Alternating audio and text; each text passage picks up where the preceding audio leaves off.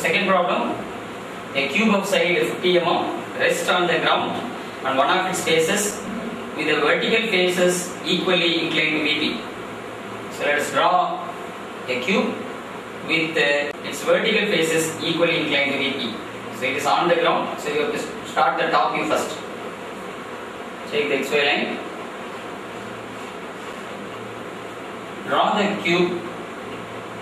The projection is a square in superposition.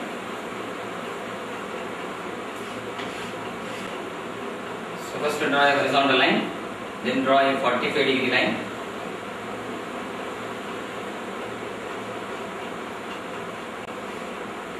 Put the other half.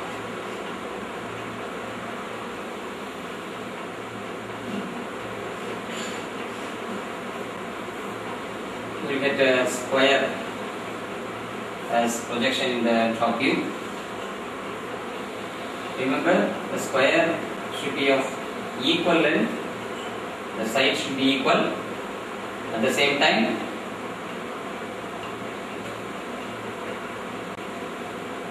the included angle should be strictly 90. So the cube should be drawn in that fashion.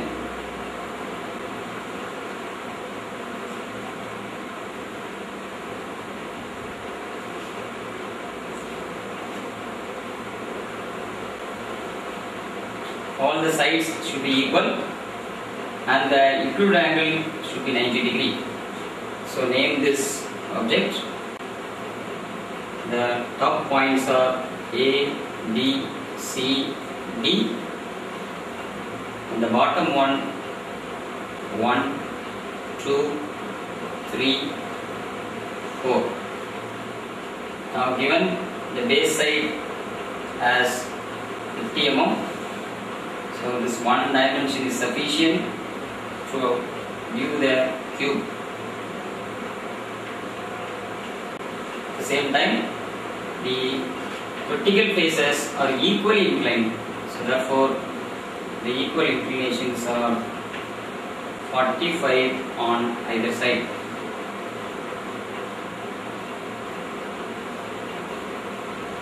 This is 45. Here also you get 45.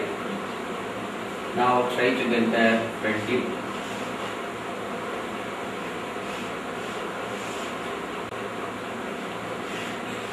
Check the height, same as that of the base side. Then finish the rectangle.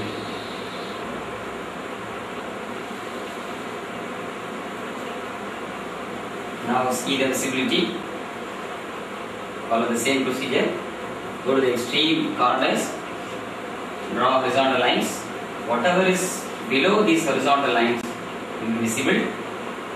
Above this horizontal line will not be visible. So the edge D will be visible and draw a dark line. Now corresponding names can be placed in the front view as well. Put A dash, B dash is not visible, C dash is visible, D dash is visible. Similarly, 1 dash is visible, 2 dash is not visible, 3 dash is visible, 4 dash is also visible. This is a very simple case. Here also, the cube is resting on the ground with its axis